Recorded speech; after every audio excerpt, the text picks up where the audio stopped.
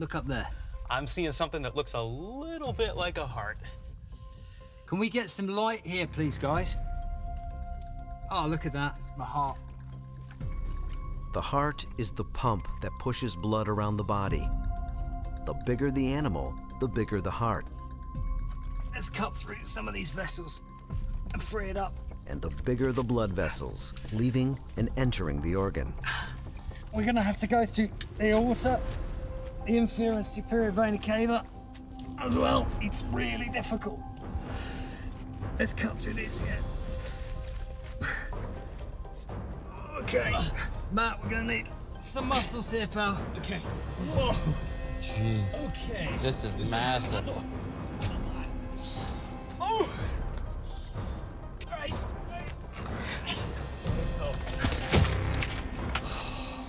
Perfect surgery, I'd say. But something is puzzling Luke about the heart. It was absolutely exhausting, to be honest, and crazily heavy because it's dead weight. But typically, in a mammal, you'd expect the body mass of the heart to be 1% of the body weight. So an animal that weighed about 8 tons, that'd be about 80 kilos. And I'm guessing, but that doesn't look 80 kilos to me. So what that tells us is that this heart has to be supremely efficient.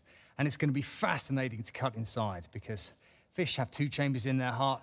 Lizards will have 3 chambers, but it's birds and mammals have 4. Hop out, Steve. Let's have a look at that heart. Before they can investigate the inner structure of the heart, the team needs to remove a protective membrane. Okay, everyone get out. We should be able to tear that with our fingers. Right. It's like... So this here is the pericardial sac, and it's basically like a support blanket of the heart. So the heart pumps and expands within this sac.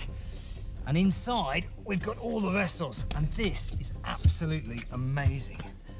Why don't we lift this over, cut it open? Right. All right, these guts. Watch the last step. Guts and acid and blood and bile. Beautiful. Okay.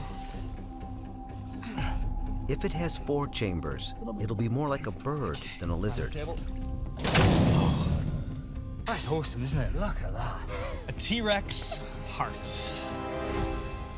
Honestly, look at that thing. It's massive.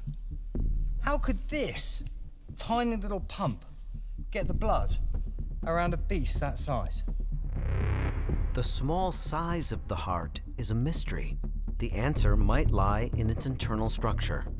So let's go straight into that. Here.